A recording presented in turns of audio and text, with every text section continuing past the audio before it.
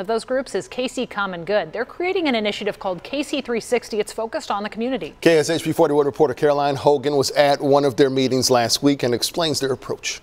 Just a few days ago, we were here at North Kansas City High School covering a shooting.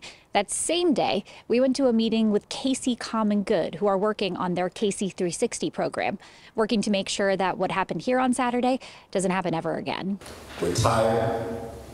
We're angry. It starts with a prayer. And help us to not push aside what we see happening with the darkness that's happening in our city.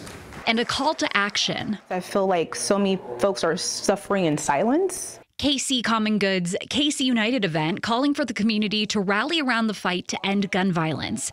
CEO Classy Alcine says it takes more than police enforcement. The folks closest to the problem are closest to the solution. It's part of the group's KC 360 plan to reduce crime. So when people think about violence reduction, they think, well, if we just do a lot of enforcement, crime will go down.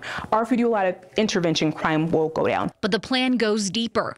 It's focusing on mental health, something Pastor Claiborne Jones at Swope Health is invested in. People, their minds are messed up. We have to reach them. It's just a numbing situation, and I feel it's touched us because these are people who come for help and they leave out helpless. Osco Bolton can speak to his experience of getting a second chance.